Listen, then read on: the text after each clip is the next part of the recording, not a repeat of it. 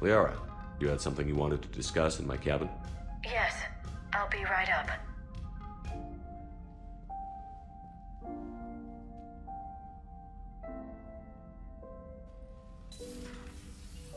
Come on in. Thank you. Could we sit? I've been thinking about the knowledge we gathered on the Reapers, and how easily it could be lost again. So, I put a plan in motion to preserve things for the future.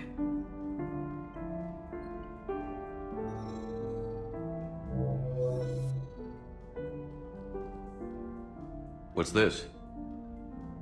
A record of the galaxy. Information on the Reapers, relays, different cultures, and blueprints of the Crucible. But there's one entry I wanted your opinion on. Which one? Your own.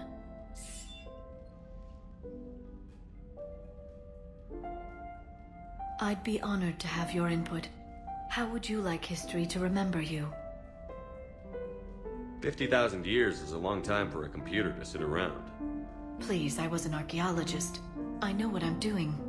I'm encasing these records in time capsules and seeding copies on multiple planets. And while it's not foolproof, the VI I'm installing has every translation and linguistics program I could find. So it's an information guide like Vigil on Ilos? Yes. I've been preparing it for some time. And it will be a privilege to guide the future discoverers of these records. Have you decided what you would like Dr. Tassoni to write in your entry, Commander?